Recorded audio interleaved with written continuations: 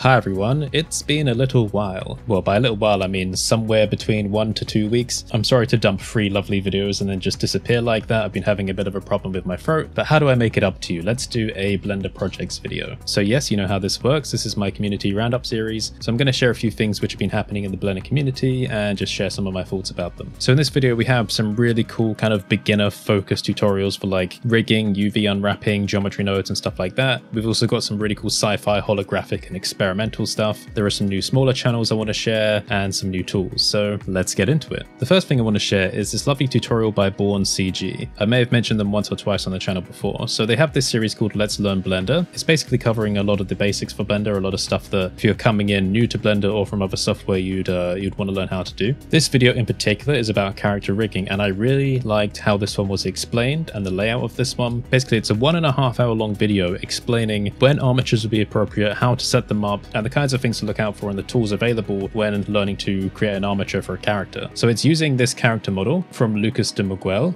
and I like it when there's a very nice visually appealing object to use for tutorials because I think it makes it that much more interesting for newcomers. Really, more than anything else, the thing which grabbed my attention about this tutorial is just how well explained it is. But it's more than that, it's the way it's narrated. They have a really caring way of explaining things. I think that's the way I'd describe it. And I think that newcomers to Blender would resonate with it quite well. So yeah, I really like the video. I figure you might find that interesting if you want to learn more about rigging. Taking a quick look at their YouTube channel, you'll be able to see that going back they have quite a lot of other content in their Let's Learn Blender series, and also they make content for Godot as well. So if you're interested in learning about game development from the open source perspective, then you'll find that interesting as well. So thank you BornCG, really nice video, let's move on.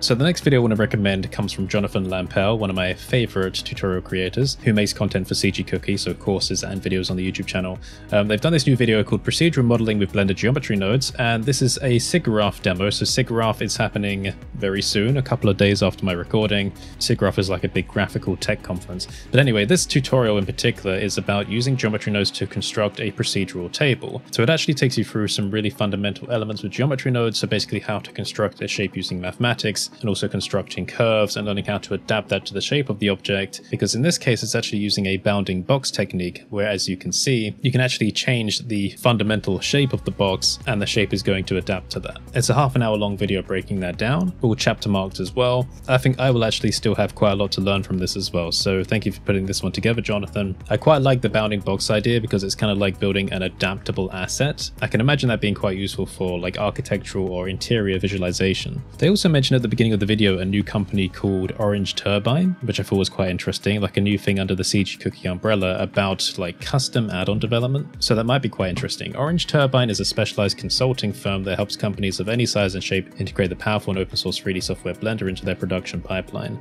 Very interesting. CG Cookie have done so much with Blender, it's interesting seeing them expanding in new directions. Next up we have the Blender Ultimate Hologram tutorial. That's quite a bold title, I like it. Basically showing how to create holograms in Blender. Now there are so many different ways to make holograms, but this is the style that they're going for in particular with this video. They'll explain this all at the beginning. Now I really like this one because I think the visual style is great. Let me just show you. The end result will look like this. So you have like a singular point which kind of throws the light out through a volume and then presents a texture on a flat kind of virtual screen. The actual way to do this using shader nodes is quite interesting. They basically show you how you can plug a texture into a principled volume shader, which I never really thought about doing, so I thought that was quite cool. And that generally gets you that kind of volumetric texture effect, but actually having them collapse down onto a point, that's the bit that's a bit tricky. But it goes further than that. So after explaining the mathematics of how to get that effect to work, they also show you how to do things like stripes in the hologram, so you can give it that more digitized look, distortion as well, so you can kind of like disrupt the texture, and some extra effects as well, like color shifting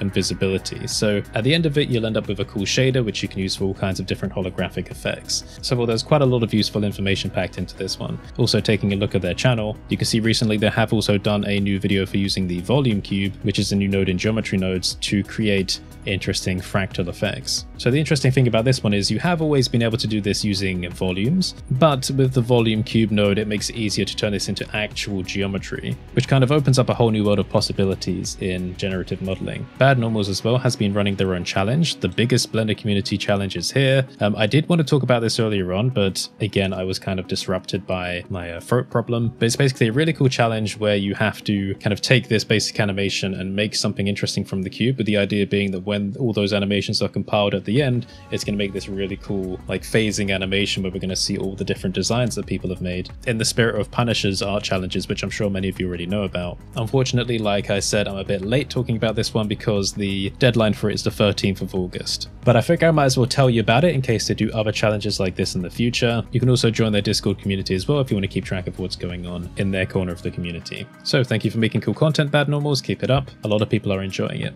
Alright, up next I want to recommend this video by Ryan King Art. Again, much like BornCG, I like the way they present their educational content. They talk about it very nicely. This video in particular is about UV unwrapping for beginners. I have recommended other UV unwrapping videos before. I think there's one by Daniel Bystedt I tend to link to people. But like I've always said, I enjoy there being multiple teachers educating people about the same kinds of skill sets because people will resonate with different teachers in different ways. So this is a half an hour long video going through all of the basics, step by step, a really nice beginner tutorial teaching you, if you're new to Blender, how to assign textures to objects, how to create UV maps, the point of UV maps, things to look out for, smart UV unwrapping, projecting from view, adding seams to objects, going through a cubic demonstration and a cylindrical demonstration, how to rip the faces as well, what to keep an eye out for in terms of scale. So yeah, nice, step by step, well explained, and of course there's other content on the channel as well. So thank you, Ryan. Next thing coming up, we have a tool called Screen Space Ray Tracing. This one is quite interesting because we've seen screen space global illumination in the form of a tool for EEVEE, but this one in particular is actually coming in the form of a new shader, a new node group, which allows you to get ray tracing like effects.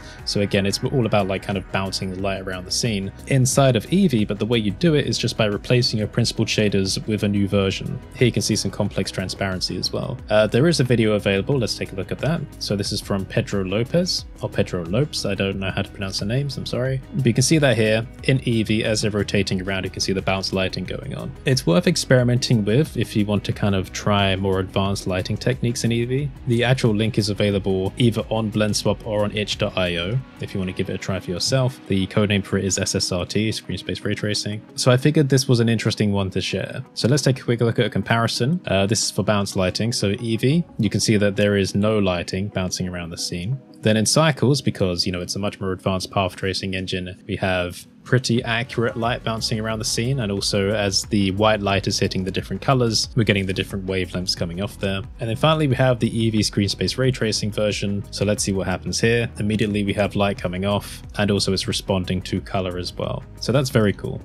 EEVEE itself will be undergoing some improvements in the future. I know a lot of creators which are really interested in hearing more about that. So we'll have to see what happens there. Basically, this may be redundant in the future, I'm not sure, but I figured for now, if you want to give it a try, it's available for download. Next up, we have a channel called Noggi, and the video I want to recommend is the 9 levels of Blender sculpting. So the thing I like about this video is it's basically giving you directions to go if you want to learn sculpting. Now it's called the 9 levels of Blender sculpting, and it's kind of prepared in a way where they're kind of increasing in difficulty, but I don't think that's necessarily true. It kind of depends on what kind of stuff you're making. But what I liked about this video while watching it is it's kind of giving you like exercises to try if you want to develop those sculpting skills. It's actually quite a good source of discussion. So for example, some of the things they talk about are hard surface sculpting and techniques you can apply for that, like liquid sculpting, because there are quite a few things to keep in mind with that. Also hair, like different considerations for sculpting hair in like stylized ways or more realistic ways. Anatomy and facial sculpting, because that's quite difficult, you know, and things to keep in mind when taking all of this further. So if you are trying to get into sculpting, if you are looking to develop those skills, then I think you might find this quite interesting, just as like a kind of directional compass.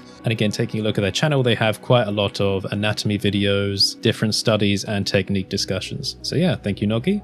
And on the point about anatomy and sculpting, I want to recommend Aram Torkan. Excuse me if I pronounce that wrong again. So they've got a variety of, again, kind of anatomy focused sculpting videos, but also really good retopology reference material here. I really like this video, Use My Easy Method for Retopology in Blender. They'll basically talk about the different methods, tools and techniques and theory that they apply when retopologizing their models. So this includes things like the B surfaces add-on. Retopology is one of these kind of love it or hate it skill sets. I know a lot of people that hate it and a lot of people that like find it kind of therapeutic. So I think it's nice having more and more content available to kind of simplify it and help people discover ways to make it less frustrating. Let's take a look at a comment. As someone who's recently learned and completed a full body retopology of one of my characters, this tutorial is one I wish I had earlier. The tips you shared using your cards was especially helpful, and I used them to clean up certain trouble areas of my character's mesh. Thank you, Aram. So yeah, worth checking out. The next channel I want to give a quick shout out to is a smaller channel, Awada, because they've been doing an episodic short series using Blender, and one of the things I like about this is that they've also been providing some behind the scenes videos of the different episodes in their short series.